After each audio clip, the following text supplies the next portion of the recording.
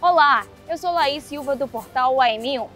Nessa sexta-feira, a Polícia Civil do Maranhão prendeu no município de Barra do Corta, situado em São Luís, mais um suspeito de participar da morte do delegado da Polícia Civil do Amazonas, Waldinei Góes Alves. O crime aconteceu na cidade de Belém, no Pará, no fim do mês de outubro.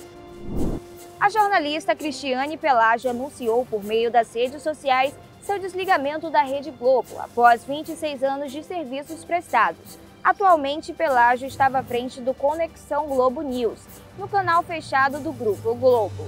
Para mais informações, continue nos acompanhando através das redes sociais. Portal AM1, informação com qualidade.